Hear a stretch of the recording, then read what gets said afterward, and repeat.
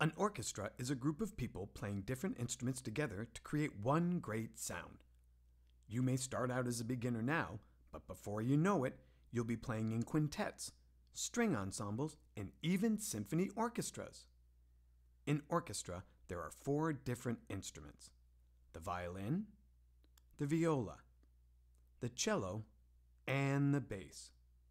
Right now, just like you, thousands of students all across the country are asking themselves the same thing. What instrument should I play? And the answer starts with you. What do you want to play? Keep in mind, it doesn't matter whether you're a boy or a girl, big or small, young or old. Anyone can play any instrument. What's important is that you start right now, because if you don't, it's going to be much harder to catch up later on. Regardless of what instrument you choose, just make sure to be part of the orchestra.